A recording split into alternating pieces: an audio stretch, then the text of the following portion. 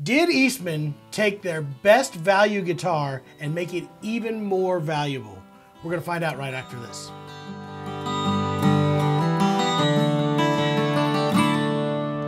Helplessly hoping her. Welcome back to the channel, everybody. Glad to have you here. We just got in the brand new Deluxe Series from Eastman that just released lots of guitars. In fact, we didn't get all of them, but there's like 10 or 12 different ones. Why not? And they took their most value brand, I guess, value models out of here, which are the all-solid E1 series or 100 series from Eastman in the grand auditoriums. And they added a whole bunch of extra things for not a whole lot of money. This one I'm holding right now is the AC 222 goldburst. So then you're holding an E1 SS. These are two of the new ones that actually added some really cool things to them, including some new finishes. But basically what they did was take this entire series and add a full gloss finish. Which is very nice. They upgraded the pickup in them now, so they now have the Fishman Presys system in them, and just gave you a whole lot more for not a lot more money. That's a great thing. When people give you more for not a lot more. I also think it really, not only did it change the sound of them by adding these full gloss finishes, but it actually made them look better. Yeah. The Avoncall raised the bar a little bit. When I saw the Avoncall on the E3 and the 222, the open pore kind of satin, it just kind of was like, yeah, it's okay. As soon as I saw it in gloss finishes, it was awesome. And that's what anybody that's ever seen like a piece of unfinished wood and you get it wet, it just really makes all the different grains and stuff really stand out. And then when you put that gloss finish on there and kind of seal it that way, it really catches the light and makes it look like a higher end instrument for sure. Now again, part of the fact that they are now tied in with the Bourgeois, they actually have that same finish that they use on Bourgeois guitars. They're calling it their True Tone finish, but it is the same formula that you would see on standard models from Bourgeois. So it's a very durable finish. It looks great. It finishes out and polishes out well, protects the guitar obviously. So price point on these guitars, they're coming anywhere starting at the E1, E2 series, coming in at $769, working their way up to $899 as their top end. So all under $900. Again, with a very nice padded gig bag. Bone nut and saddles are still standard, as well as always being hand voiced, and just a really well built guitar. And I think before with the open pore satin finish, it kind of made it look a little bit more like a budget guitar. Now with that full gloss finish, just from an appearance standpoint, it looks like their full top level. I'll be honest with you, I have walked in, we've had the E1 Deluxe in the shop for a couple weeks now, and I walk in there and I had a customer who was asking me the difference between an E6 and an E10, and it was hard for me to notice the difference between the E1 Deluxe now because of the fact that it looks, I mean, this guitar looks almost identical to the E10 SS if they're put right next to each other. Again, it is a little bit different in the mahogany back and sides versus Sapele back and sides, but you're getting, again, a lot less money, where I think the E10 runs you somewhere around the $1,400 range. You're now going to put this in that $660 or $679, whatever it was. It's not their PCH low entry level one, but kind of took that mid-range price one and made it a little bit more deluxe. You're correct. I think this is going to be a home run, especially these new colors, the 12 string. These two guitars that we're holding right now, I think are just fantastic. And honestly, every one of the ones we've had so far in the shop has gone quick. So we're going to try to do something a little bit different. We're going to try to give you guys our ratings based on the entire series. It's going to be a little bit difficult because it's a lot of guitars to kind of do it with. Different sounds go on. But honestly, there's a lot of similarities to almost all these guitars. So let's start with, on our scale of 1 to 5, our tone here. Again, the E1D has been one of my favorite guitars for a long period of time. I now think it has actually been upgraded and made even better, as well as the Avoncall back and sides, the E3s.